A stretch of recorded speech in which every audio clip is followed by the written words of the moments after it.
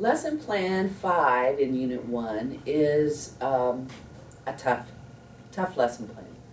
It's human anatomy and physiology. You are going to get a very brief overview that's probably going to overwhelm you. Don't get bogged down in it. We will learn more as you go, and we'll come back and refresh as we go. That's what the case studies are all about, is to help you come back to this chapter and say, what's Cheryl say about that? How does the cardiac system or the central nervous system play a part in this? And what do I need to be watching for? You'll get those things. The biggest objective I have here is introducing you to our bodies, the systems themselves, and the aging process on those systems.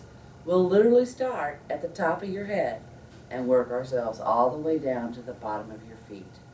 I will also talk to you about things that you will be watching for, or we use the term assessment or observing. I'll talk to you about what those assessments and observations need to be in respect to the body systems that we're talking about. So, again, it is a technical lesson plan that I don't want you to get too fearful of, but I want you to start getting comfortable with the terms and the things that you'll be hearing throughout. So let's get started.